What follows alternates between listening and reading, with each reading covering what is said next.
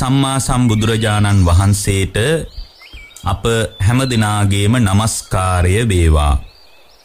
සුපින්වත්නි, ඔබ හැම දිනාම අදත් ඊටාම ශ්‍රද්ධාවෙන් බලාපොරොත්තු වන්නේ ධර්ම ශ්‍රවණය කරන්නටයි. පින්වත්නි, බුදුරජාණන් වහන්සේ විසින් ඊටාම කරුණාවෙන් අනුදැන වදාළ මූලික ධර්මයේ තුල අපට පැහැදිලි කොට වදාළේ තමා කෙරෙහි සැබෑවටම කරුණාව මෛත්‍රිය දක්වන සැබෑ ආර්ය ශ්‍රාවක භාවයක් ගොඩනගා ගන්න කියලා. ඒත් එක්කම ලෝකයා කෙරෙහි සැබෑවටම කරුණාව මෛත්‍රිය දක්වන පුද්ගල භාවයක් ගොඩනගා ගන්න කියලා. ඒ කරුණාව මෛත්‍රිය පදනම් කරගෙන තමයි යම් වෙලාවක පුද්ගලයෙක් තුල නිවීම තහවුරු වෙන්න පටන් ගන්න. ඒ නිවීම තහවුරු කර ගැනීම පිණිස වැඩපිළිවෙලට ඔබ එකතු වෙනවා නම් ඔබට කරගන්න විශාලම යහපත එයයි. ඒ වගේ මේ නිවීම සම්බන්ධ කාරණාවට යම් කෙනෙක් එකතු කරනවා නම් ඒකතු කිරීම තරම් සැබෑවටම කරුණාව මෛත්‍රිය පදනම් වෙච්ච වැඩපිළිවෙලක් අපට මුණ ගැහෙන්නේ නැහැ. ඒ කියන්නේ ඔබට යම් කිසි ආකාරයකට ලෝකයේ පිළිබඳ මෛත්‍රී සහගත අදහසක් තියෙනවා නම්, ලෝකයේ පිළිබඳ කරුණා සහගත අදහසක් තියෙනවා නම් ඔබ කල යුත්තේ බුදුරජාණන් වහන්සේ වදාළ ඒ නිර්වාණ පදය සමග පුද්ගලයා එකතු කරන එකයි.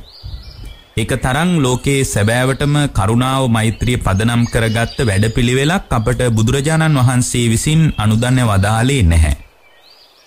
සාමාන්‍ය කෙනෙකුට කරුණාව මෛත්‍රිය පදනම් කරගත්ත වැඩපිළිවෙල විදියට පේන්නේ ආහාර පාන සපයන එක, ඇඳුම් පැළඳුම් සපයන එක, ඉඳ හිටින්ට යම් තැනක් හදලා දෙන එක.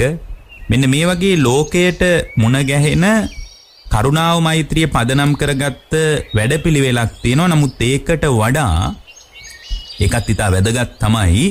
ඒකටත් වඩා වැදගත් වෙන්නේ මේ සාංශාරික පරිදාහය නිවන්න අපිට උදව් කරන්න පුළුවන් නම්, පුද්ගලයා තුල යථාර්ථවාදී චින්තනයක් මතු කරන්න උපකාරයක් ගොඩනගන්න පුළුවන් නම්, ඒක තමයි ලෝකයට දක්වන සැබෑම කරුණාව, සැබෑම මෛත්‍රිය. ඊට කලින් ඔබ ඔබේ කරුණාව මෛත්‍රිය පාදක කරගත්ත වැඩපිළිවෙල තුල ශක්තිමත් වීම ඉතාම අත්‍යවශ්‍යයි.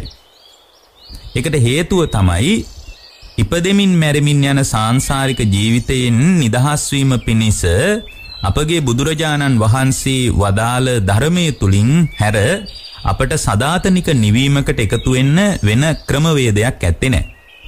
ලෝකයට කොහොමත් ඇත්තේ නැහැ. නමුත් බෞද්ධ ශ්‍රාවකයන්ට පවා ඒ පිළිසරණ ක්‍රමානුකූලව මගහැරිලා තියෙනවා කියලායි අපි හිතන්නේ. ඒකට හේතුව තමයි බුදුරජාණන් වහන්සේ වදාළ මූලික ධර්මයත් එක්ක එකතු වෙන එක මිනිස්සු පැත්තකින් තියලා ඒ ධර්මයේ ඔස්සේ ගොඩනගාගත්ත සංස්කෘතික හැඩයට විශාල වටිනාකමක් මිනිස්සු ආරෝපණය කරගෙන තියෙනවා. බුදුරජාණන් වහන්සේ කිව්වාය කියලා හිතාගෙන සමහර දෙනෙක් කරන දේවල් ඇත්තටම බුදුරජාණන් වහන්සේ වදාළ දේවලුත් නෙමෙයි. දැන් උදාහරණයක් විදියට සීලයම සාරයේ විදියට අරගෙන කටයුතු කරන්න කියලා බුදුරජාණන් වහන්සේ වදාළේ නැහැ. Tamange හිත තුල කෙලෙස් උපදිනකොට ඒ කෙලෙස් වලට ප්‍රතිචාර දක්වද්දී සීලය තුලින් ලැබෙන අනුග්‍රහය ඊට වැදගත් දෙයක්. හැබැයි සීලයම සාරයේ විදියට අපි සලකන්න හොඳ නැහැ. ඒ වගේම තමයි තමා තුල ගොඩනැගෙන වත්පිළිවෙත් බුදුරජාණන් වහන්සේ වදාළ මූලික ධර්මයත් එක්ක ඍජුව සම්බන්ධයි කියලා වුණත් අපි හිතන්න නරකයි. හේතුව තමයි ඒවා ඍජුව සම්බන්ධ නොවෙනවාම නෙමෙයි, ඍජු වැඩපිළිවෙලට යම් උපකාරාර්ථයක් ගොඩනැගෙනවා. හැබැයි ඒවා සාරේ විදියට පිළිගත්තොත් බුදුරජාණන් වහන්සේ අපට මතු කරපු මූලික පණිවිඩයට කවරක් වෙයිද? ඒකට අදාළ පාඩයක් තමයි මම මුලින් මතු කළේ. නහි සීලං වත හේතු උප්පජ්ජන්ති තථාගතා. ඇත්තටම බුදුරජාණන් වහන්සේ නමක් ලෝකේ පහළ වෙන්නේ ඇයි? නහි සීලං වත හේතු. නහි කියන්නේ නැතාර්ථය. සීල බෘතයක් ගැන, සිල්වතක් ගැන ප්‍රතිඥා දීම පිණිස ශ්‍රාවකයෙක් පුහුණු කරන්න නෙමෙයි උප්පජ්ජන්ති තථාගතා. තථාගතයන් වහන්සේලා මේ මිහිමත පහළ වෙන්නේ. නහි සීලං වත හේතු උප්පජ්ජන්ති තථාගතා. සිල්වතකට ප්‍රතිඥා දෙන්න, සිල්වතක් තුල ගොඩනගෙන්න උපකාරාර්ථය හදන්න නෙමෙයි ලෝකේ බුදුරජාණන් වහන්සේලා පහළ වෙන්නේ. බුදුරජාණන් වහන්සේලා සීලය අගය කළා. සමකාලීන ඉගැන්වීම් වල තිබුණ ඊටාම වැදගත් දේවල් බුදුරජාණන් වහන්සේ අගය කළා. දැන් සමාධිය වුණත් බුදුරජාණන් වහන්සේ අගය කළා. හැබැයි සමාධිය කියන්නේ සමකාලීන ಭಾರತයේ තිබුණු දැනුමත් එක්ක එකතු වෙච්ච ඊටාම වැදගත් දේවල්. සමාධිය සාරේ විදියට පෙන්වන්න නැතුව සමාධිය සැබෑ ඥාන මාර්ගයේ කරා එකතු වීමට මාර්ගයක් විදියට බුදුරජාණන් වහන්සේ මඟ පෙන්වීමක් කළා. දැන් බොහෝ දේශනාවල සමාධිය පිළිබඳ මූලික මතු කිරීමක් කරන්නේ ඒකයි. සමාධිය සාරේ කියලා නෙමෙයි, සමාධියට විරෝධාකල්පයක් බුදුරජාණන් වහන්සේ දැරුවෙත් නෑ. දැරුවා නම් උන්වහන්සේට බුද්ධ වචනය ಭಾರತೀಯ සමාජය තුල ප්‍රකාශ කරන්න ඉඩක් ලැබෙන්නෙත් නෑ. ඉච්චරට සමාධිය පළවෙනි ධ්‍යානෙ, දෙවෙනි ධ්‍යානෙ ආදී හිත දියුණු කිරීමේ ධ්‍යානාංග අභිනන්දනය කරපු යුගයක්. ඒ නිසා බුදුරජාණන් වහන්සේ අපට මේ ධ්‍යානයම පාවිච්චි කරලා කොහොමද ලෝකේ සැබෑ නිරෝධ සමාපත්තියට එකතු වෙන්නේ, සම්පූර්ණයෙන් ලෝකේ නිරුද්ධ කිරීමේ ක්‍රියාවලියකට එකතු වෙලා කර්මය බිඳුවේ අගයකට එකතු කරලා නැවත ඉපදීම පිණිස ක්ෂේත්‍රය සකස් කරගන්නේ නැතුව පුද්ගලයෙක් තුල පිරිනිවීම කොහොමද සිද්ධ කරගන්නේ කියන පණිවිඩයට එක්තරා විධික්‍රමයක් හැටියට උන්වහන්සේ සමාධිය පාවිච්චි කරන්න කියලා වදාලා.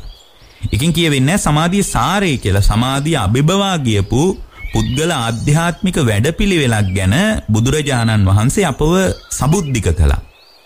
දැන් නමුත් අද වෙනකොට ලෝකයේ කෙනෙක් සමාධියම සාරේ විදියට ගන්න පුළුවන්. දැන් අස්සජී සූත්‍රයේ බුදුරජාණන් වහන්සේ වදාලා අස්සජී ස්වාමීන් වහන්සේට තිබුණු මූලික කුසලතාවයේ ස්වාමීන් වහන්සේ කියනවා මට දැන් නැහැ කියලා. ඒ මූලික කුසලතාවයේ මට නැහැ. මගේ කායික වේදනා වැඩි. කලින් මට පළවෙනි ධ්‍යානයට සමවදින්න පුළුවන්, දෙවෙනි ධ්‍යානයට සමවදින්න පුළුවන්. දැන් මේ එක කුසලතාවයක්වත් ස්වාමීනි මට දැන් නැහැ. ඒ නිසා මගේ හිත හරියට හැකිලිලා මන්දගාමී වෙලා මම සමාධියෙන් පිරිහුණායි කියලා මගේ හෘද සාක්ෂිය හැම වෙලාවකම මට චෝදනා කරනවා. ඉතින් ඒ නිසා මට මේක දරා ගන්න අමාරුයි කියලා කියද්දි බුදුරජාණන් වහන්සේ මතක් කරන අස්සජී ඔය කතාව අතහැරලා දාන්න.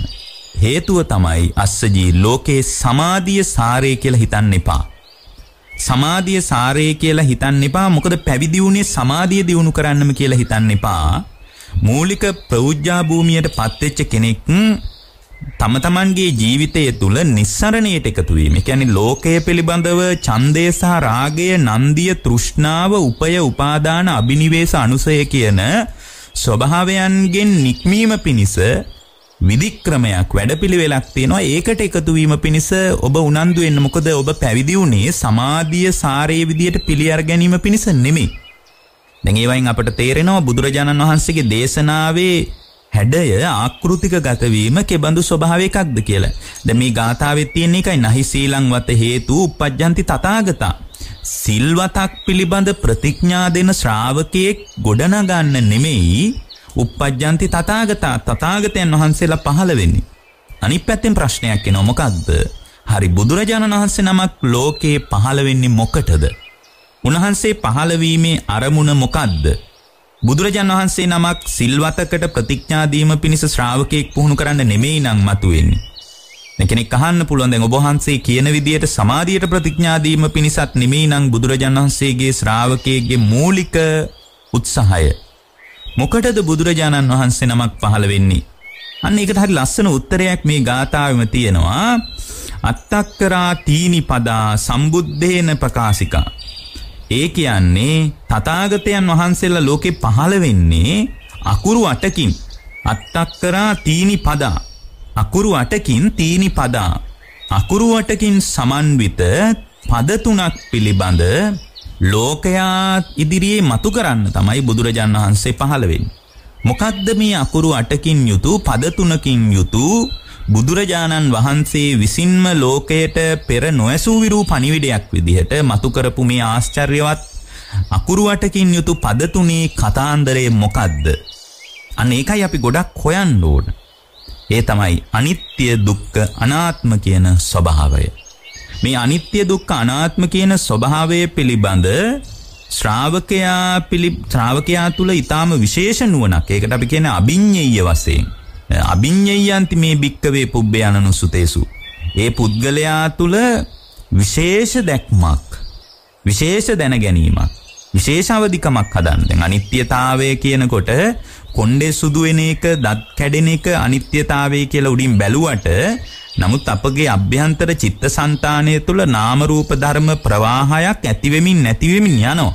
මෙන්න මේ ක්‍රියාවලිය අනිත්‍යතාවයේ පිළිබඳ බුදුරජාණන් වහන්සේ නමක් පැහැදිලි කළා විනා සාමාන්‍ය ලෝකයට මේ தත්ත්වය ගෝචර වෙන්නේ නැහැ. සාමාන්‍ය ලෝකයට මේ தත්ත්වය ගෝචර කරගන්නත් අමාරුයි.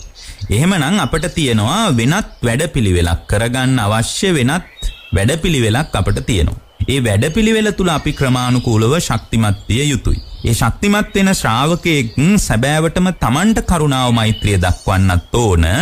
බාහිර ලෝකයට කරුණාව මෛත්‍රිය දක්වන්නත් ඕන. මොකද කරුණාව මෛත්‍රියේ කූටප්‍රාප්තිය විදියට තමයි පුද්ගලයා තුල නිවන එහෙමත් නැත්නම් නිර්වාණගාමී ප්‍රතිපදාවේ කූටප්‍රාප්තිය කරා එළඹෙන්නේ. ඒ නිසා අපි හැම කෙනෙක්ම මේ යථාර්ථයේ පිළිබඳ ඊටාම හොඳින් තේරුම් ගන්න අවශ්‍යයි. මේ යථාර්ථයේ තේරුම් ගන්නේ නැතුව කවදාවත් බුදුරජාණන් වහන්සේ වදාළ මූලික පණිවිඩයත් එක්ක මූලික කතාවත් එක්ක එකතු වෙන්න බෑ. ඒ මූලික පණිවිඩයත් එක්ක එකතු වන ශ්‍රාවකෙක් හැම වෙලාවකම උත්සාහ කරන්න ඕන ඒ භාග්‍යවතුන් වහන්සේ වදාළ පණිවිඩය තුල ක්‍රමානුකූලව ශක්තිමත් වෙන්න. ඒක තමයි ඔබට ඔබ කරන විශාලම යහපත. ඒ වගේම ඔබ විසින් සමාජයට කරන විශාලම යහපතත් එයයි. ඔබ සමාජයට කරන විශාලම යහපත තමයි ජීවිතේ හම්බ වුණ අසිරිමත්ම අමෘත පදය වෙච්ච අමා නිවන කරා යම් ශ්‍රාවකයෙකුට මඟ පෙන්වීමක් කරන්න පුළුවන් නම් ඔබ සැබෑ කල්යාණ මිත්‍රයෙක් විදිහට ලෝකයා කෙරෙහි කරුණාව මෛත්‍රිය දක්වන පුද්ගලෙක්. දැන් කරුණාව මෛත්‍රිය දක්වනවා කියනකොට අපිට එකපාර ඔළුවට එන්නේ චිත්‍රයක් විදිහට භාවනාවෙන් වාඩි වෙච්ච පුද්ගලයෙක් ඇස් දෙක පියාගෙන සියලු සත්වෝ දුක් නැත්තෝ වෙත්වා බිය නැත්තෝ වෙත්වා ආදී වශයෙන් ලෝකයා කෙරෙහි ප්‍රකාශිතව මෛත්‍රිය සම්බන්ධ අදහසක් හුවා දැක්වීමේ සිද්ධියක්.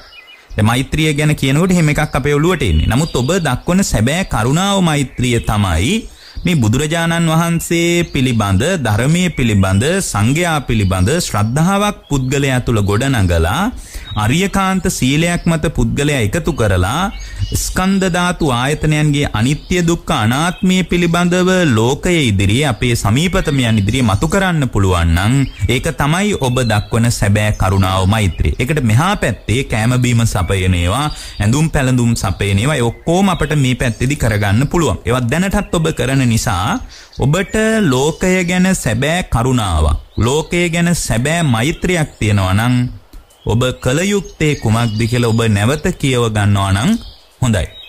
බුදුරජාණන් වහන්සේගේ පණිවිඩය තුල පින්වත්නි ලෝකයා කෙරෙහි සැබෑවටම කරුණාව මෛත්‍රිය දක්වන ශ්‍රාවකයෙක් තුල මූලික වශයෙන් ගොඩනගෙන්න ඕන ස්වභාවය අපි පැහැදිලි කරන්නේ සම්මාදිට්ඨිය කියලා. දැන් ලංකාවේ බහුතර පිරිසකට සම්මාදිට්ඨිය නැති ලොකු ගැටලුවක් තියෙනවා. බහුතරයකට සම්මාදිට්ඨිය නැහැ. දැන් ගොඩක් ගැඹුරු දේශනා ගැන උනන්දු ශ්‍රාවකයෝ අපට මුණ ගැහෙනවා. අභිධර්මයේ ගැන ප්‍රශස්ත හැදෑරීමක් තියෙන ශ්‍රාවකයෝ අපට මුණ ගැහෙනවා. ඒ වගේම ස්කන්ධ ධාතු ආයතන පිළිබඳ, සමත විපස්සනා ක්‍රමවේද පිළිබඳ, පටිච්ච සමුප්පාදයේ පිළිබඳ, ආයතන පිළිබඳ, නාම රූප පිළිබඳ මේ විදිහට මේ බුදුදහමේ පැහැදිලි කරන ගැඹුරු කියවීම් පිළිබඳ පුදුමාකාර විදිහේ උනන්දු සමාජයක් අපට මුණ ගැහිලා තියෙනවා. නමුත් ගැටලුව තියෙන්නේ ඒ විදිහට මතුවෙච්ච සමාජය තුල ඒ මූලික බුදුරජාණන් වහන්සේ වදාළ ධර්මයේ තුල ශක්තිමත් වීමට කොයිතරම් වමනාවක් තිබ්බත් ඒ අයට තියෙන අඩුපහඩුව තමයි සම්මාදිට්ඨියේ දුර්වලතාව. ප්‍රායෝගික ප්‍රතිඵලය කරා යන්න බැරි එක්තරා අවස්ථාවක්. ඒ වගේම තමයි ඔබ ලෝකයා කෙරෙහි සැබෑවටම කරුණාව මෛත්‍රිය දක්වන ශ්‍රාවකයෙක් නම් ඔබ පුළුවන් තරම් ලෝකය තුල සම්මාදිට්ඨිකත්වයේ ගොඩනගන්න බලන්න. ඔබට ඔබේ අම්මා ගැන කරුණාවක් තියෙනවා. මොකද දසවස්තුක සම්මාදිට්ඨියේ තියෙන මූලික ලක්ෂණයක් තමයි අත්ති මාතා අත්ති පිතා, අම්මව පිළිගන්න එක, තාත්තව පිළිගන්න එක. මූලික ගැඹුරු බුදුරජාණන් වහන්සේගේ දේශනාව තුල එකතු වන ශ්‍රාවකයෙක් අම්මව පිළිගන්න ඕන, තාත්තව පිළිගන්න ඕන. ගැඹුරු බුද්ධ දේශනාව කෙරෙහි ඔබේ අවධානය යොමු කරගන්න කලින් මූලික වශයෙන් අම්මට වඳින්න පටන් ගන්න ඕන, තාත්තට වඳින්න පටන් ගන්න ඕන. එතකොට අම්මා කෙරෙහි තාත්තා කෙරෙහි දක්වන සැබෑ කරුණාව බෙහෙත් හේත් ටික දීලා කායික සුවපත් භාවයේ ප්‍රාර්ථනා කරලා එතනින් එහාට ආහාර පාන සපයලා ඇඳුම් පැළඳුම් සපයලා ඒ අය බලාපොරොත්තු වෙන විදියට මේ කාමාස්වාද ජනක ලෝකයේ තුල එකතු කරන එක නෙමෙයි ඔබ කරන්න ඕන. ඔබ කරන්න ඕන ඉතා වැදගත් දෙයක් තියෙනවා. ඔබ අම්මට සැබෑවටම කරුණාවන්ත නම් ඒ අම්මා තුල තිසරණයත් ආර්යකාන්ත සීලයත් මත එකතු කරන්න බලන්න. නිරන්තරයෙන් ධර්මයේ කෙරෙහි Tamanගේ අවධානය යොමු කරගන්න මට්ටමට පරිසරය හදලා දෙන්න. දැන් බෞද්ධ ගුවන්විදුලිය වගේ තැනකින් නිතරම 24 පැය පුරාවටම ධර්මයේ විකාශනය වෙනවා. ඒතර ඒ අයට ධර්මයේ එහෙම් මෙහෙන් හරි කන වැටෙන මට්ටමට පරිසරය හදලා තිබ්බොත් ඒක ඒ අයට විශාල යහපතක්. ආචින්න කර්මයේ විදියට එයාගේ හිත තුල බලවත් වෙච්ච ඒ સિદ્ધාන්තයම පදනම් කරගෙන මේ පුද්ගලයාගේ හිත වේගයෙන් සුගතිය පැත්තට, අවබෝධයේ පැත්තට, නිර්වාණයේ පැත්තට එකතු වීම පිණිස විශාල අනුග්‍රහයක් ලැබෙනවා. ඒතර මේ අනුග්‍රහය හදලා දෙන්නේ නැතුව අපි කෑම කවණ එක විතරක් නම් කරන්නේ. එතන මේ අම්මත් අනාතයි, ඒ දරුවත් අනාතයි. ඒ නිසා මම ඔබට ඊටාම කරුණාවෙන් කියන්නේ ඔබට ලෝකයේ කෙරෙහි දැක්විය හැකි සැබෑම කරුණාව, මෛත්‍රිය, දයාව, අනුකම්පාව තමයි ඒ අය ධර්මයේ තුල එකතු කරන එක. ඒත් එක්කම තමයි ඒ අය තුල කුසලතාවයක් මතු කරන එක. ජීවිතේ සඳය කාලෙට එනකොට පින්වත්නි අපි පුදුම තරම් අසරණයි. දැන් සමහර දරුවෝ දෙමව්පියෝ වෙනුවෙන් කරන දේවල් දිහා බැලුවට පස්සේ හිතෙනවා මේ අය කොහේ යයිද කියලා. දැන් බැලුව බැලමට ඉතා විශාල යහපතක් කරනවා වගේ පේන්නේ. නමුත් බැලුව බැලමට යහපතක් කරනවා වගේ පෙනුනට සමහර විට ඒ කාරණේ නිසාම යා විශාල අවදානමක වැටෙන්න පුළුවන්. එයා උපාදානය කරගන්නේ ඒ தત્ත්වේ නම් ඒ උපාදානයට අනුව භවයේ සකස් වෙලා භවපච්චය ජාතියට අනුව ජරා මරණ දුක ගැලීම පිණිස ජාතිය ගොඩනගෙනවා. නමුත් අපි කවුරුත් හිතන්නේ ඒකෙන් එයා අනතුරේ වැටුණා කියලා.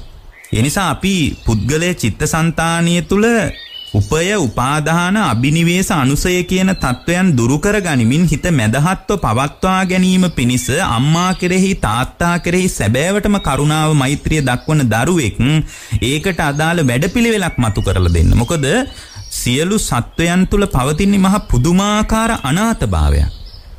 අපි සනාත ශ්‍රාවකයෝ නෙමෙයි. අපිට තියෙන විශාල අනාථකමක්. එතකොට මේ අනාථකම තුල ගොඩනැගෙද්දී සිල් රකින්න කෙනෙක් වුණත් සුගතියේ හෝ දුගතිය යන්න පුළුවන්. එයා සසරට එකතු වෙනවා. ඒකයි බුදුරජාන් වහන්සේ මම සීලවත පිළිබඳ ප්‍රකාශනයකට නෙමෙයි මේ ලෝකේ පහළ වෙන්නේ. මේ ලෝකේ යථාර්ථවාදී රිද්මයකට ශ්‍රාවකයා එකතු කරන්න කියලා බුදුරජාණන් වහන්සේ විසින්ම අනුදැන වදාළේ ඒකයි පින්වත්නි. ඒ නිසා මම ඔබට ඊටාම කරුණාවෙන් අම්මා වෙනුවෙන්, තාත්තා වෙනුවෙන් ඊටාම ලස්සන සැලැස්මක් කියලා දෙන්න. ඒ අයගේ ජීවිතේ සැඳෑ කාලේ ධර්මයත් එක්ක එකතු කරන්න බැරි වුණා නම් ඔබ තුල ධර්මයක් තියෙනවා නම් ඒ අයට සාංශාරික වශයෙන් සුගතිය පිණිස වැඩපිළිවෙලක් පෙන්වලා දෙන්න. ඒක තමයි ඔබට කරන්න පුළුවන් විශාලම යහපත. එතනින් මෙහා පැත්තේදී ඔබට පුළුවන් නම් මේ අනිත්‍ය දුක්ඛ අනාත්ම කියන ත්‍රිලක්ෂණය පදනම් කරගෙන ආර්ය සත්‍ය දර්ශනය කරා පුද්ගල චින්තනය ගොඩනගන්න පුළුවන් නම් ඒක විශාල යහපතක්. එක ස්වාමීන් වහන්සේ නමක් වැඩ හිටියා. ඒ ස්වාමීන් වහන්සේගේ තාත්තා හරියට දඩේමේ ගියපු කෙනෙක්. උන්වහන්සේ හැමදාම ගිහින් තාත්තට කිව්වා තාත්තේ ඔය වැඩේ කරන්න එපා. ඒක තාත්තට හරි හානියක්. ඒ නිසා තාත්තා පුළුවන් තරම් ධර්මයක් දියුණු කරන තැනකට එකතු වෙන්න. ඒතර මේ තාත්තා කිව්වා ඔබ වහන්සේ මහාන වෙලා ඉන්නේ. නමුත් දැන් මට මගේ ජීවිතය තුල ආහාර පාන සපයගෙන සාමාන්‍ය දිනචර්යාව ගෙවන්න ඕන. මං ගෙවපු ක්‍රමයක් තියෙනවා. හාමුදුරුවන්ගේ වැඩ බලා ගන්න. මං මගේ කටයුතු බලා ගන්නකෝ. ඒ කියන්නේ මේ ස්වාමීන් වහන්සේ කියපු දේ මේ තාත්තා ඇහුවේ නැහැ. එයා දඩේම නතර කරන්න සූදානමක් තිබුණේ නැහැ එයාගේ. ඉතින් කාලයක් මෙයා දඩයන් කරගෙන ගියා. ජීවිතේ සැඳෑ කාලෙට එනකොට හරි අසරණයිනේ. අවුරුදු 75ක් විතර මේ මිනිස්සයාට වයස එනකොට දැන් අර සුපුරුදු විදියට දඩයන් කරගන්නත් බෑ. අර ස්වාමීන් වහන්සේට තිබුණ තාත්තගෙන සැබෑ කරුණාවක්. උන්වහන්සේ තාත්තම අතහැරියේ නෑ. දැන් අද නම් අපි කියන එකක් අහන්නෙත් නෑ, මම නම් බලන්නෙත් නෑ, මම අතහැරලා දානවා. ආයෙ නම් මම පැත්තක්වත් හැරිලා බලන්නේ නෑ කියලා අද කෙනෙකුට අදහසක් එන්න පුළුවන්. ඒ අදහස තුල එයාටත් කියන්න ලොකු සිද්ධි ටිකක් ඇති. දැන් මේ විදියට මේ තාත්තා ගැන අනුකම්පාවක් තිබ්බ මේ ස්වාමීන් වහන්සේ එදා හවස තාත්තා ළඟට ආවා. දැන් තාත්තට සුපුරුදු විදියට දඩයන් කරගන්න බැරි වුණාට එයා සාමාන්‍ය විදියට ඇවිදලා කරලා Tamanගේ කටයුතු කරගෙන ඉන්නවා පින්වත්නි. ඒතර මේ තාත්තා ළඟට ඇවිල්ලා කිව්වා තාත්තේ දැන් තාත්තට කලින් වගේ මොකුත් වැඩ කරන්න බෑනේ. තාත්තා මාත් එක්ක යන් ආරාමෙට. ආරාමෙට ගිහින් මාත් එක්ක ඉමු කිව්වා. මේ මිනිස්සයාට කරන්න දෙයක් නැති නිසා මේ ස්වාමීන් වහන්සේගේ වචනයට මේ තාත්තා එකතු වුණා. එකතු වෙලා මේ ස්වාමීන් වහන්සේ සමග මේ තාත්තා ආරාමෙට ආවා. ටික කාලයක් ඉන්නකොට මේ ස්වාමීන් වහන්සේ මතක් කළා තාත්තා ওই විදියට නිකම්ම ඉන්න එපා. තාත්තට මම ලස්සන මාර්ගයක් පෙන්වන්නම්. දැන් මේ තාත්තට ශ්‍රද්ධාවක් තිබ්බේ නෑ. නමුත් මේ ස්වාමීන් වහන්සේ කියන එක අහනවා විනා වෙන විකල්පයක්වත් නෑ. තාත්තා පැවිදි වෙන්න කියලා ටික දවසකින් පැවිද්දට අදාළ ආචාර ධර්ම හිම උගන්වලා උන්වහන්සේ පැවිදි කළා. ඒතර දැන් මේ වයෝවෘද්ධ ස්වාමීන් වහන්සේ නමක් පැවිදි වෙලා ලොකුවට ධර්මයක් දියුණු කරන්නේ නැහැ. නමුත් මේ තාත්තා පැවිදි වෙලා සාමාන්‍ය විදියට ජීවිතේ ගෙවනවා. දැන් මේ ස්වාමීන් වහන්සේ හරි සතුටුයි. ජීවිතේ සැන්දෑ කාලේ හරි මේ තාත්තට යහපතක් කරන්න හම්බුණානේ කියලා මේ ස්වාමීන් වහන්සේට තිබුණ හරි ලොකු සහනයක්. දවසක් පාන්දර යාමේ කුඩා ස්වාමීන් වහන්සේ නමක් ඇවිල්ලා මේ ස්වාමීන් වහන්සේගේ කුටියට තට්ටු කළා. තට්ටු කළාම අර ස්වාමීන් වහන්සේ දොර ඇරියාම අර පුංචි හාමුදුරුවෝ කියනවා ස්වාමීනි ඔබ වහන්සේගේ පියතුමා වෙච්ච ස්වාමීන් වහන්සේ හයියෙන් කෑ ගහනවා උන්වහන්සේගේ කුටියේ. ඒ වෙලාවේ අර ස්වාමීන් වහන්සේ ඉක්මනට ඒ කුටිය ළඟට ගියා. එතකොට අර තාත්තා වෙච්ච ස්වාමීන් වහන්සේ කෑ ගහනවා. අනේ මෙන්න මාව උස්සගෙන යන්න හදනවා. මාව අරගෙන යන්න හදනවා. ඒ වගේම තමයි මෙන්න මේ සත්තු මාව කන්න හදනවා. මෙන්න මේ බල්ලෙක් ඇවිල්ලා මාව හපන්න හදනවා කියලා මේ ස්වාමීන් වහන්සේ කෑ ගහනවා. නමුත් බැලුව බැලමට බාහිර මොකුත් පේන්නේ නැහැ. මේ ස්වාමීන් වහන්සේ ගිහි ජීවිතේ බල්ලන් යොදාගෙන කැලේ දඩේමේ ගියපු පුද්ගලයෙක්. ඒතර ඒ කාලේ තිබිලා තියෙනවා බල්ලන් යොදාගෙන දඩයන් කරන ක්‍රමවේදයක්. බල්ලන් යොදාගෙන දඩයන් කරනකොට සත්තු යොදාගෙන දඩයන් කරන මේ පුද්ගලයාට දැන් අවසාන වෙලාවේ ධර්මයට ආවත් ගති නිමිති පහළ වෙලා තියෙන්නේ දුගතියට යන හැටියටයි. ඒතර මේ ස්වාමීන් වහන්සේ ඊටාම කරුණාවන්ත කෙනෙක් විදිහට පැවිදි කළාට ගති නිමිති පහළ වෙලා ඒක පැවිද්දෙන් යට කරගන්න බැරි වෙලා කාලයක් දඩයම් කරපු කෙනෙක් විදිහට මරණාසන්න මොහොතේ පින්වත්නි ඒවා විද්‍යාත්මක කෝණයෙන් නම් කවදාවත් හොයාගන්න වෙන එකකුත් නැහැ. බුදුරජාණන් වහන්සේගේ ධර්මයේ යට යනකොට මේවා කාලේ වැලි තලාවෙන් වැහිලා යාවි. ඒවා විහිළු කතා කියලාත් ලෝකේ හිතාවි. එහෙම හිතුවට කමක් නැහැ. නමුත් අපගේ බුදුරජාණන් වහන්සේගේ ධර්මයෙන් බැලුවාම තේරෙනවා ජීවිතේ සැඳෑ කාලෙට එනකොට ගති නිමිති කියලා කොටසක් පහළ වෙනවා. දැන් ගති නිමිති පහළ වෙලා තියෙද්දී මේ ස්වාමීන් වහන්සේ දැනගත්තා පුතා වෙච්ච ස්වාමීන් වහන්සේ දැනගත්තා අපේ තාත්තා වෙච්ච ස්වාමීන් වහන්සේ දැන් හුඟා අනාතයි. ජීවිතේ සැඳෑ කාලෙට එනකොට හරි අසරණයි පින්වත්නි. ඒ අසරණකමට පිළිටි ටිකක් විතරක් කියලා හරියයි කියලා හිතන්න එපා. සැබෑවටම කරුණාව දක්වනවා නම් මේ ස්වාමීන් වහන්සේ දා කල්පනා කළා දැන් මේ ස්වාමීන් වහන්සේ කුටියට වෙලා කෑ ගහනවා මෙන්න මේ බල්ලමාව හපන්න හදනවා එලවලා දාන්න මේ කුටියේ දොර වහන්න මේ විදිහට කෑ ගගහ මේ ස්වාමීන් වහන්සේ ඉන්නවා. දැන් ජීවිතේ සැඳෑ කාලේ. ඒ වෙලාවේ මේ වැඩිහිටි ස්වාමීන් වහන්සේ කියන්නේ පුතා වෙච්ච ස්වාමීන් වහන්සේ බැලුව මොකද්ද කරන්න පුළුවන්. ඒ ආරාමීතියේ කුඩා ස්වාමීන් වහන්සේලාට එන්න කිව්වා. එන්න කියලා කිව්වා ආයුෂ්මතුනි ඔබ වහන්සේලා මට උපකාරයක් කරන්න. මගේ තාත්තා හුඟා කසරණ වෙලා ඉන්නේ. ඔබ වහන්සේලාට පුළුවන් නම් අද මං කෙරේ කරුණාවෙන් අනුකම්පාවෙන් මේ වනයේට ගිහින් මල් ටිකක් අරගෙන එන්න කියලා කිව්වා. මේ ස්වාමීන් වහන්සේලා සියලු දෙනා වහන්සේ ගිහින් මල් අරගෙන ආවා. මල් වලින් සෑය සැරසුවා. බෝධීන් වහන්සේ ලස්සනට සැරසුවා. අර ස්වාමීන් වහන්සේ ඇඳ පිටින් මොස්සගෙන ගිහින් බෝධීන් වහන්සේත් සෑරඳුන් වහන්සේත් අතර මේ ඇඳ තිබ්බා. තියලා තාත්තගේ කනට කරලා කිව්වා තාත්තේ හොඳට ඇස් අරලා බලන්න. ඔබ වහන්සේ වෙනුවෙන් තමයි මේ සෑය මලින් සරසා තිබෙන්නේ. හොඳට ඇස් අරලා බලන්නකෝ. එයා හොඳට ඇස් දෙක අරලා බැලුවා ඒ ස්වාමීන් වහන්සේ. බලනකොට සෑය ලස්සනට වන මලින් සරසා තියෙන බව එයා දැක්කා. ඊට පස්සේ කිව්වා තාත්තේ දැන් අනිත් පැත්ත බලන්න. මේ අනිත් පැත්තේ බෝධින් වහන්සේ ලස්සනට බෝධින් වහන්සේ මල් බැල් වලින් සරසා තිබෙන්නේ තාත්තා වෙනුවෙන්. තාත්තගේ නාමයටයි මේ සරසලා තියෙන්නේ. ඒ නිසා තාත්තා වෙනුවෙන් තමයි මේ සෑය සැරසුවේ. තාත්තා වෙනුවෙන් තමයි මේ බෝධිය වටේට මල්වැල් යොතලා බුද්ධෝපහාර පූජාවක් කරනවා කියලා හිතාගෙන මේවා සැලසුම් කළේ. ඒ නිසා දැන් ඔක්කොම අතහැරලා තාත්තට තියෙන්නේ මේ කෙරෙහි සිත පිහිටුවා ගන්නයි. මා වෙනුවෙන් නේද මේ සැරසිලි සියල්ලම බුද්ධෝපහාර පූජාවක් හැටියට සිද්ධ කළේ කියලා තාත්තට තියෙන දැන් හිත පහදවා ගන්නයි. එහෙම මේ ස්වාමීන් වහන්සේ හිත පහදව ගත්තා. ඒ සෑමලුවේදී මිය ගියා. සුගතිය ගියා. ඒක තමයි තාත්තා කෙරෙහි කරපු විශාලම අනුග්‍රහය. කෙනෙක් කියන්න පුළුවන් ඉතින් තාත්තා දඩයන් කරනවා නම් පුතා පැවිදි වෙලා හරියනවද? පුතා ගිහින් රැකී ආරක්ෂා කටයුතු කරලා තාත්තව ජීවත් කරවන එකනේ කරන්න ඕන. ඒක නේද උන්වහන්සේ කරන්න ඕන කියලා මේ ලෝකයේ ලෝකයේ සම්මුතියට අහු වෙලා ඉන්න කෙනෙකුට එහෙම හිතෙන්න පුළුවන්.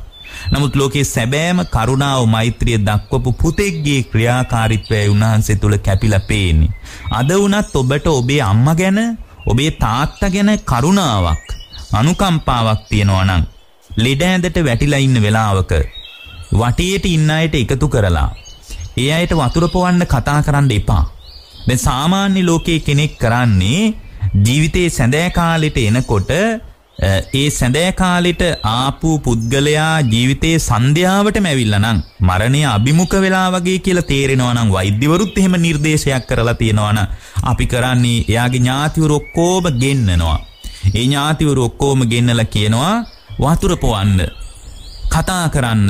එතකොට අර වයෝවෘද්ධව එහෙමත් නැත්නම් ලෙඩ ඇඳට වැටලා ඉන්න කෙනාටත් කියනවා අම්මේ මේ බලන්න. අම්මා බලන්න ලොකු දුවක් ඇවිල්ලා. එයාගේ දරුවොත් ඇවිල්ලා. එතකොට ලොකු දුවත් අඬ කියනවා. මේ බලන්න අම්මව බලන්න අපේ පුංචි ළමයිත් ඇවිල්ලා. කෝ පුතේ ආච්චි අම්මට කතා කරන්න කියලා මෙහි ලෝකේ උදවිය කටයුතු කරද්දී එයාට සුගතියකවත් හිත පිහිටව ගන්න ලැබෙන්නේ නැහැ.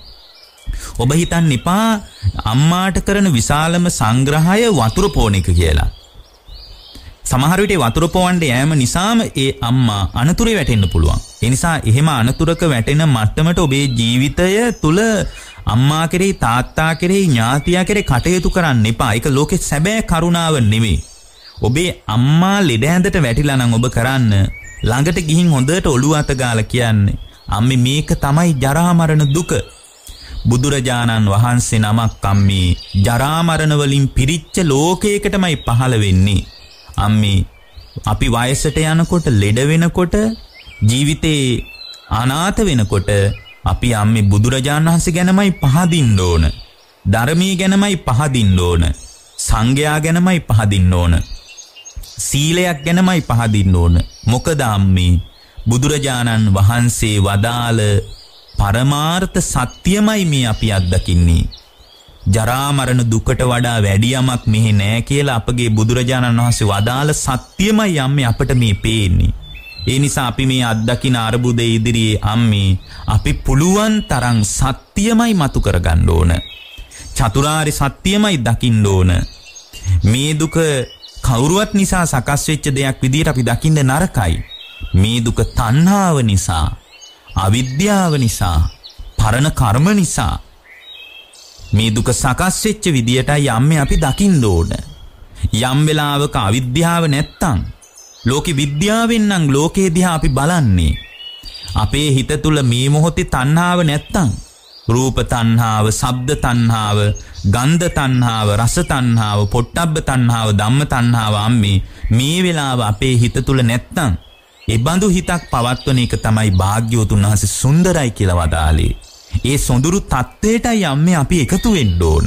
ඒ තණ්හාවෙන් අයින්වීම, අවිද්‍යාවෙන් අයින්වීම, කර්මයෙන් අයින්වීමේ ක්‍රියාපටිපාටියේ විදිහට අම්මේ අපට බුදුරජාණන් වහන්සේ අනුදැන වදාළේ ආර්ය අෂ්ටාංගික මාර්ගයමයි. අපි සම්මාදිට්ඨිය තුලමයි හිත පිහිටව ගන්න ඕන. අම්මි සම්මාදිට්ඨිය කියන්නේ එළිය වැඩක් නෙමෙයි. සම්මාදිට්ඨිය පිණිස අතපය හයිය තියෙන්න ඕනේ නැහැ. අපිට අතපය උස්සන්න බැරි වුණත් සම්මාදිට්ඨිය කියන්නේ අම්මේ හිත තුල උපදින එකක්. ඒ හිත තුල උපදින සම්මාදිට්ඨිය තුලමයි අපි ශක්තිමත් වෙන්න ඕන. සම්මා සංකප්ප කියන්නේ අම්මේ තමන්ගේ හිත තුළ ඇතිවෙන කාම සංකල්පනාවලින්, ව්‍යාපාද සංකල්පනාවලින්, හිංසා සංකල්පනාවලින් අයින්ව නික්කම්ම සංකල්පනා ආදියත් එක්ක හිත පවත්වන එකයි. මේකට කය දුර්වල වුණාට කමක් නැහැ. නමුත් හිතින් අපි සම්මා සංකල්පයක්මයි අදිෂ්ඨාන කරන්න ඕන. හිත තුලින් අපි නිරන්තරයෙන්ම සිහි සහිතවමයි වාසය කරන්න ඕන. අපට බුදුරජාණන් වදාලා සම්මා සතිය තුල වාසය කරන ශ්‍රාවකෙක් කවදාවත් අනාථ වෙන්නේ නැහැ කියලා. ඒ නිසා අපි සම්මා සමාධිය තුල හිත තුල මතුවෙන කුසලය තුලම හිත පිහිටුවාගෙනමයි වාසය කරන්න ඕන. ඒ බඳු ශ්‍රාවකෙක් කවදාවත් අසරණ වෙන්නේ නැහැ කියලායි අපගේ බුදුරජාණන් වදාළේ. අම්මා දන්නවද? බුදුරජාණන් වහන්සේ සරණ ගියපු ශ්‍රාවකෙක් කවදාවත් අනාථ වෙන්නේ නැහැ. ඒ නිසා අම්මා බුදුරජාණන් සරණ යන්න, ධර්මයේ සරණ යන්න, සංඝයා සරණ යන්න. කාලයක් සිල් රකින්න බැරි වුණාට කමක් නැහැ. අම්මා දැන් සීලය තුල හිත පිහිටවා ගන්න. බාහිර ලෝකයේ කෙරේ හිත විසිරෙන්න දෙන්න එපා. බාහිර ලෝකයට හිත වික්ෂිප්ත වුණොත් ඒක තමයි එයාගේ අනතුර. දරුවෙක් කෙරෙහිවත්, දරුවෙක්ගේ කටහඬක් කෙරෙහිවත්, දරුවෙක්ගේ රූපයක් කෙරෙහිවත්, භෞතික අභෞතික දේවල් කෙරෙහිවත් එළියේ තියෙන ඒ කිසිවක් කෙරෙහි හිත පිහිටවා ගන්න එපා. කරන්න පුළුවන් වෙච්ච ඒවා, කරන්න බැරි වෙච්ච ඒවා වැඩක් නෑ කරන්න බැරි වෙච්ච ඒවා අනාගතයට ඉතුරු වුණාවි. ඒක ඇවිල්ලා නැති එකක්. කරපුවා අතීතයටම එකතු වුණාවි. ඒවා පරණ වෙලා. ඒ නිසා මේ මොහොත තුල මැදහත් සිතක් උපදවා ගන්න ඉන්න ශ්‍රාවකෙක්. ඒක තමයි යාගේ පිළිසරණ.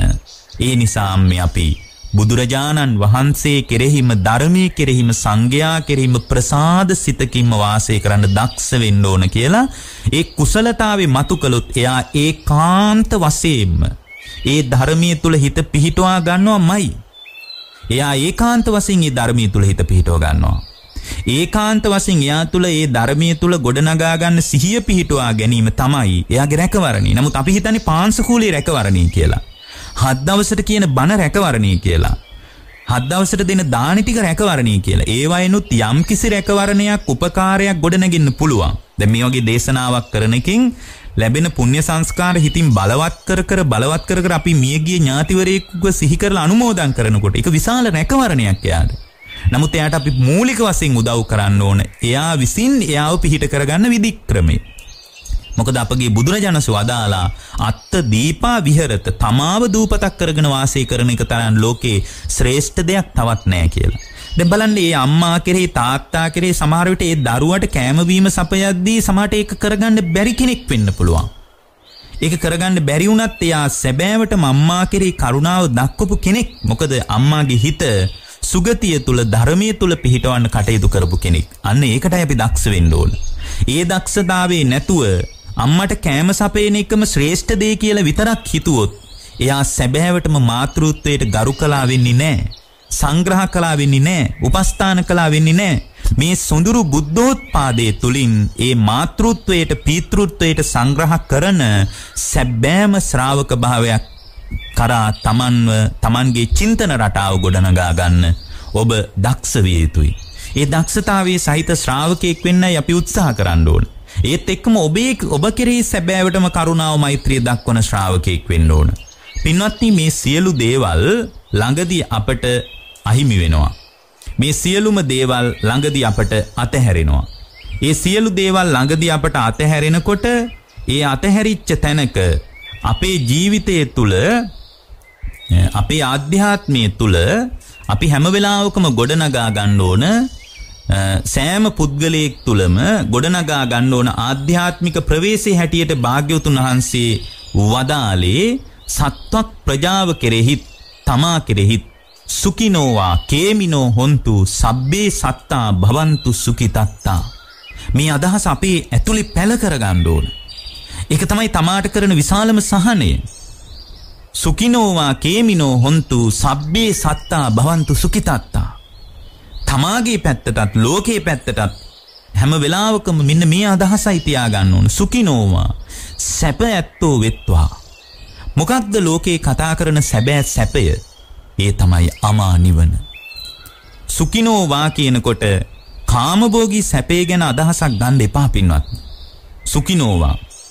අමා නිවන සම්බන්ධව ලෝකයා කෙරෙහි උත්තේජනයක් හදන්න පුළුවන් නම් ඒක තමයි ලෝකයා කෙරෙහි ගොඩනගන සැබෑම සැපය. කේමිනෝ හොන්තු. කේමිනෝ හොන්තු කියන්නේ මොකක්ද? බය නැත්තෝ වෙත්වා. මොකක්ද පුද්ගලයාට ඇතිවෙන බිය? පුද්ගලයා තුල ගොඩනැගෙන බිය කියලා කියන්නේ මොකක්ද පින්වත්නි? කේමිනෝ හොන්තු. බය නැත්තෝ වෙත්වා. නිරන්තරයෙන් ඉපදෙමින් මැරෙමින් යන ගමනේදී අපි රක්ෂණයක් සහිත පුද්ගලයෝ නෙමෙයි. අපි අනාරක්ෂිතයි. ඔබට කරන සැබෑම රක්ෂණය මොකක්ද? රක්ෂණය කියනකොට ඔබේ ඔළුවට එන්නේ කුමක්ද? ඔබ අනාරක්ෂිතයි. ඔබ තුල සැබෑ රැකවරණයක් නැහැ. කේමිනෝ හොන්තු. බිය සහිතයි ඔබේ ජීවිතය. සතර අපා බයකින් ඔබ වෙලිලා ඉන්නේ. සතර අපා අවදානමින් ඔබ නිදහස් වෙලා නැහැ. ඒ සතර අපා අවදානමින් නිදහස් වීමේ වැඩපිළිවෙලට එකතු වෙන්න පුළුවන් නම් ඒ බඳු එකතු කිරීමකට ලෝකයා කෙරෙහි උනන්දුවක් හදන්න පුළුවන් නම් ඒක තමයි කේමිනෝ හොන්තු කියලා කියන්නේ. සබ්බේ සත්තා සියලු සත්වයෝ භවන්තු සුඛිතත්වා සුඛිත සිත් ඇත්තෝ වෙත්වා. මොකක්ද පින්වත්නි සුඛිත සිත කියලා කියන්නේ? සුඛිත සිත කියලා කියන්නේ රාගයෙන් බැටකන්නේ නැති, ද්වේෂයෙන් බැටකන්නේ නැති, මෝහයෙන් බැටකන්නේ නැති චින්තන රටාව. රාග ද්වේෂ මෝහ වලින් බැටකන්නේ නැති චින්තන රටාවක් ගොඩනගා ගන්න පුළුවන් නම් ඒ ගොඩනගා ගන්න තැනක ඔබ සැබෑවටම කරුණාව මෛත්‍රිය දක්වන කෙනෙක් ඔබට. ඒ වගේම තමයි බවන්තු සුඛිතත්තා සබ්බේ සත්තා සියලු සත්වයන් කෙරෙහිද සුඛිත සිත් ඇත්තෝ වෙත්වා කියලා හුදු ප්‍රාර්ථනාවක් විතරක් තියාගෙන හරියන්නේ නැහැ. රාග ද්වේෂ මෝහ Tamanගේ හිත තුල ජනිත වෙනවා නම් ඒ ජනිත වෙච්ච සිතක් සුඛිත සිතක් නෙමෙයි. රාග ද්වේෂ මෝහ ගලන්නේ කොහොමද කියලා හඳුනාගෙන ඒවා නොගලන මට්ටමට අම්මා කෙරෙහි තාත්තා කෙරෙහි ඥාතිවරු කෙරෙහි සමස්ත ලෝක ප්‍රජාව කෙරෙහි යම්කිසි පණිවිඩයක් එකතු කරන්න පුළුවන් නම් ඒක තමයි සබ්බේ සත්තා භවන්තු සුඛිතත්තා කියන්නේ සුඛිත සිත් ඇත්තෝ වෙත්වා. බුදුරජාණන් වහන්සේ අපට ප්‍රාර්ථනාවකට විතරක් ඉඩක් වෙන් කරපු ශාස්ත්‍රූන් වහන්සේ නමක් නෙමෙයි. ප්‍රාර්ථනාවක් විතරක් බුදුරජාණන් වහන්සේලා කවදාවත් අගය කළේ නැහැ. කොහොමද Tamanගේ හිතට රාග ද්වේෂ මෝහ ගලන්නේ? රාග ද්වේෂ මෝහ කවුරු හරි කෙනෙක් ඇති කරනවද? නෑ පින්වත්නි. Taman ඇස පරිහරණය කරද්දී, කන පරිහරණය කරද්දී, ආයතන ලෝකයේම පරිහරණය කරද්දී, ආයතනයන් සමග එකතු වෙන Tamanගේ හිත අවිද්‍යාව මිශ්‍ර වෙලා නම්, අවිද්‍යා සහගතව නම් ඔබ ලෝකයේ දිහා බලන්නේ. අවිද්‍යා සහගතව ඔබ ලෝකයේ දිහා බලනකොට අවිද්‍යා සහගතව බලන හැම වෙලාවකම එයා තුල අවිද්‍යා සම්පස්සේ පදනම් කරගෙන අවිද්‍යාවට මිශ්‍රවයි වේදනාව හටගන්නේ. ඇසහරහා සැප වේදනාවක් හටගත්තත්, දුක් වේදනාවක් හටගත්තත්, දුක් සැප රහිත විඳීමක් හටගත්තත්, ඒ කවර වේදනාවක් වුණත් අසෘතවත් පෘථග්ජන භාවයේ නම් තියෙන්නේ. එතන ගලන්නේ පින්වත්නි රාගානුසය, පටිඝානුසය, අවිජ්ජානුසය සහිතවයි වේදනාව. හැම සැප වේදනාවක් තුළම රාගානුසය මිශ්‍රයි අවිද්‍යාවෙන් ඇහැ පරිහරණය කරනවා නම්. අවිද්‍යාවෙන් කන පරිහරණය කරනවා නම් කනින් අහන දේවල් නිසා එක්කෝ රාගානුසය ගලනවා, එක්කෝ පටිඝානුසය ගලනවා, එක්කෝ අවිජ්ජානුසය ගලනවා. එයා අනුසයෙන් මිදිලා නැහැ පින්වත්නි. රාගානුසය හෝ පටිඝානුසය හෝ අවිජ්ජානුසය සාමාන්‍යයෙන් අන්ධබාල පෘථග්ජනෙක් තුල නිර්තුරුව ගලනවා. එහෙමනම් බුදුරජාණන් වහන්සේ දුන්න ප්‍රඥාව නැමැති ඇස උපදවා ගත්තොත් විතරයි එයා තුල බලන, අහන, දකින, දැනෙන, හිතෙන සියලු ලෝකයේ කෙරෙහි මේක තමයි ඔබේ ලෝකය. ඒ ලෝකයේ කෙරෙහි රාගයවත්, දේශයවත්, මෝහයවත් හට නොගන්නා විදිහට Tamanගේ ආයතන පරිහරණය කිරීම සොඳුරු බුද්ධෝත්පාදයකින්ම ලැබෙන ත්‍යාගයක් විනා සාමාන්‍යයෙන් පිරිහිච්ච අපගාමී ලෝකයකින් කවදාවත් එබඳු අවබෝධාත්මක චින්තන රටාවක් ගොඩනැගෙන්නේ නැහැ. මොකද අන්ධබාල පෘථග්ජනෙක් තුල හැම වෙලාවකම අවිජ්ජා සම්පස්සේ පදනම් කරගෙන ස්පර්ශේ නිසා විඳීම් හට ගන්නකොට සියලු වේදනා එක්කෝ රාගානුසයෙන් තෙත් වෙනවා, එක්කෝ පටිඝානුසයෙන් තෙත් වෙනවා, එක්කෝ අවිජ්ජානුසයෙන් තෙත් වෙනවා. ඒතර මේ අනුසය තුලින් තෙත්වීම පදනම් කරගෙන එයාගේ හිත තුල ඇසින් රූප දකින්නකොට රූප සංචේතනා, රූපේ නිසා සිතුවිලි ගලනවා නම් එක්කෝ රාගය ගලනවා, එක්කෝ ද්වේෂය ගලනවා, එක්කෝ මෝහය ගලනවා, එක්කෝ මාන්නය ගලනවා, එක්කෝ ගුණමකුකම ගලනවා, එක්කෝ බද්ධ වෛරය ගලනවා. නොයෙකුත් විදිහේ උපක්ලේශම හිත තුල ජනිත වෙනවා. එහෙමනම් ඒ රාග දේශ මෝහ ගලනවා නම් එතන සුඛිත සිතක් නැහැ. සබ්බේ සත්තා භවන්තු සුඛිතත්තා කියලා ලෝකයට සැබෑවටම කරුණාව මෛත්‍රිය දක්වන කෙනෙක් තුල සුඛිත සිතක් ප්‍රාර්ථනා කරනවා නම් ඒ ප්‍රාර්ථනා කරන කෙනා දැනගන්න ඕන සුඛිත සිත උද්ගත වෙන්නේ කොතනද කියලා. ඒ වගේම තමයි සිත රාග දේශ මෝහ කියන උපක්ලේශ වලින් බැටකන මට්ටම ගොඩ නැගින්නේ කොතනද කියලා ඒ ශ්‍රාවකයා දැනුවත් වෙන්න ඕන. ඒ දැනුවත්භාවය තුල යාට තේරෙනවා තමන් ආයතන ලෝකේ පරිහරණය කරනකොට අවිද්‍යාව මිශ්‍ර වෙලා නිසා එයා තුල නිරන්තරයෙන් එක්ක රාගය හරි ද්වේෂය හරි මෝහය හරි හිත තුල ජනිත වෙනවා. ඒවා කවුරුවත් කරන දෙයක් නෙමෙයි. එළියේ දෙයක් නිසා ඔබේ හිත තුල රාගය ඇති වෙනවා නෙමෙයි. ඔබේ චින්තන රටාව තුල අවිද්‍යාවේ මිශ්‍රණය නිසා මේ தත්ත්වය උද්ගත වෙලා තියෙන්නේ. රාග ද්වේෂ මෝහ උද්ගත වුණොත් එයා තුල ප්‍රායෝගික හැසිරීම සිතින් කයෙන් වචනින් එයා තුල හැසිරෙන හැසිරීම තුල ඊටාම යහපත් හැසිරීම බලාපොරොත්තු වෙන්න බෑ. එයා තුල ගොඩනැගෙන කර්ම ඊටාම අයහපත්. හේතුව මොකක්ද? එයාගේ සුඛිත සිත පිරිහී යාමයි.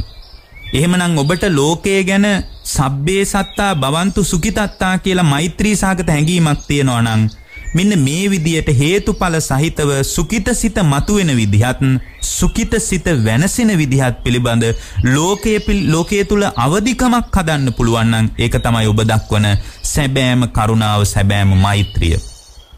ඒ සුඛිත සිත පරිස්සම් කර ගැනීම පිණිස තමයි බුදුරජාණන් වහන්සේ පැහැදිලි කරන්නේ ඒ ශ්‍රාවකයාගේ ක්‍රියාකාරීත්වයන් පිළිබඳ අවදි වෙන්න කියලා. දැන් කරණීයමෙත සූත්‍රයේම පැහැදිලි කරනවා සන්තුස්සකෝච ලැබිච්ච දෙයකින් සතුටු වෙන හිතක් හදාගන්න කියනවා. සුබරෝච පහසුවෙන් පෝෂණය කරන්න පුළුවන් ජීවිතයක් හදාගන්න කියනවා. අප්පකිච්චෝ ස්වල්ප කටයුතු තියාගන්න කියනවා. සල්ලවුක උත්ති සැහැල්ලු පැවතුම් තියාගන්න කියනවා. මේ කාරණා පදනම් කරගෙන රාග ද්වේෂ මෝහ ගැලීමේ වේගය අඩු වෙන්න පටන් ගන්නවා.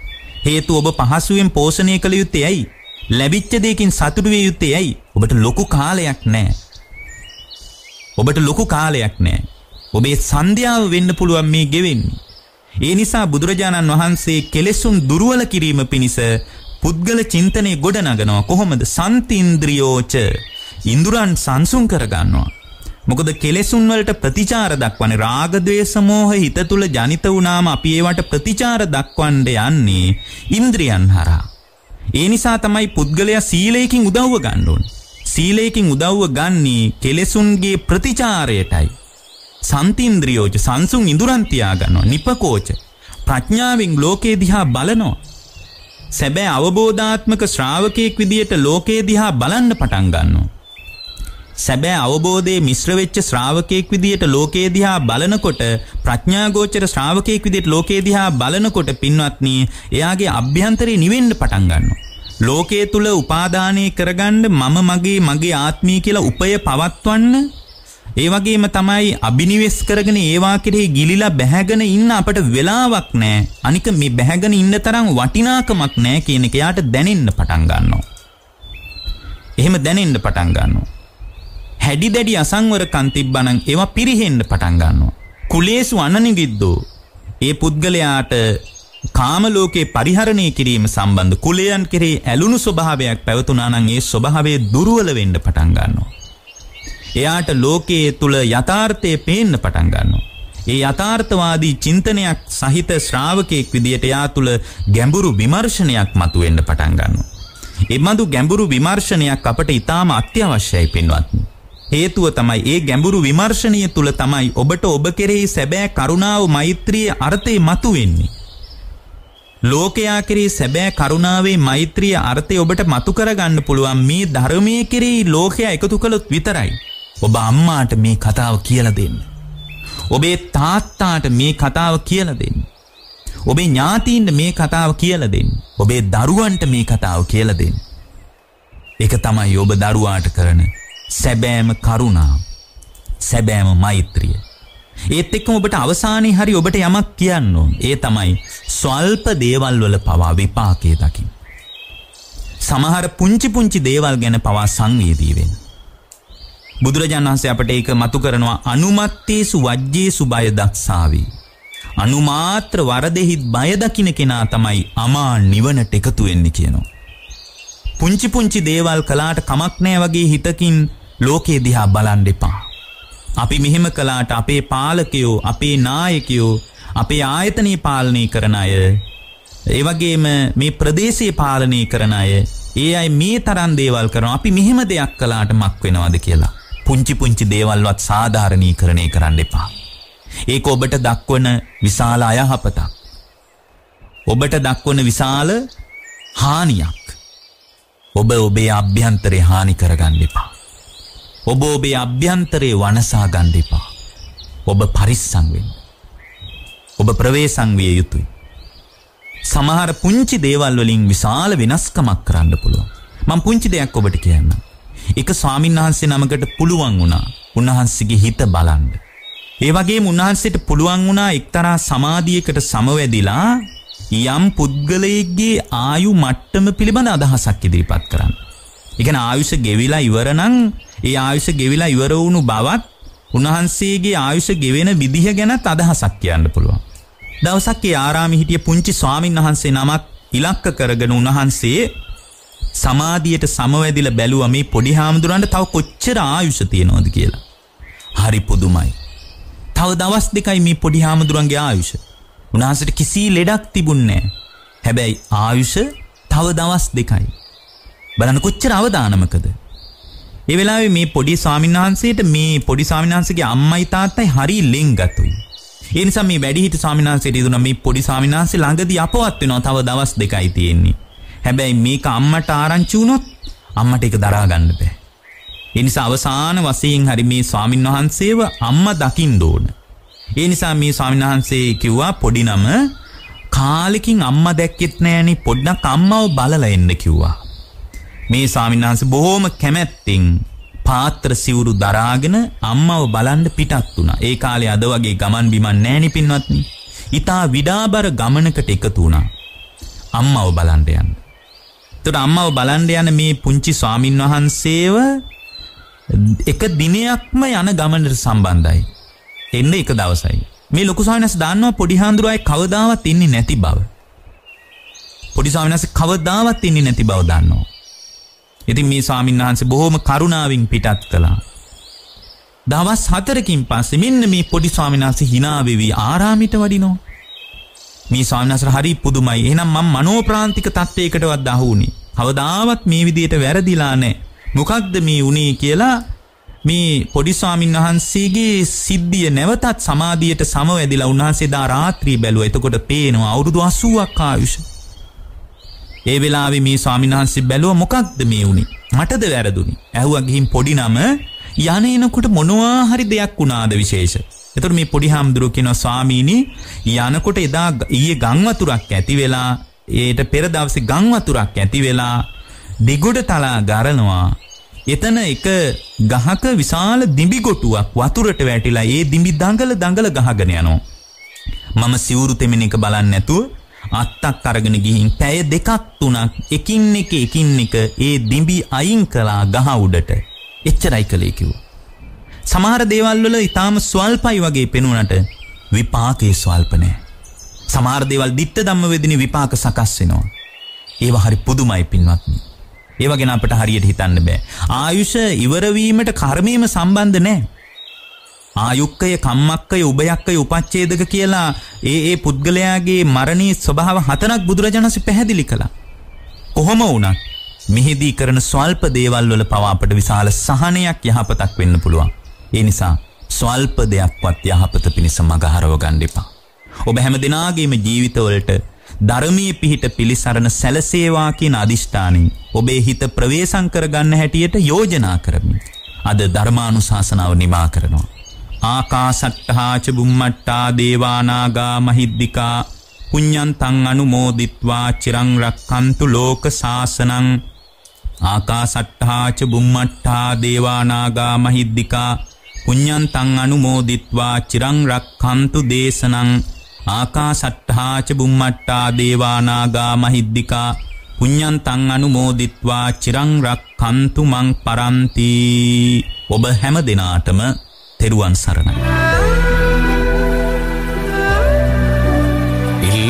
පුරපසළොස්වක පොහෝදා ඒ අවසන් වූ ධර්ම දේශනාවේ දේශකයාණන් වහන්සේ පූජ්‍යපාද හසලක සීලවිමල ස්වාමීන්ද්‍රයන් වහන්සේ ධර්ම දේශනාමය පින්කමේ බලයෙන් උන්වහන්සේට නිරෝගී සම්පත හා චිරජීවනය ලැබේවා.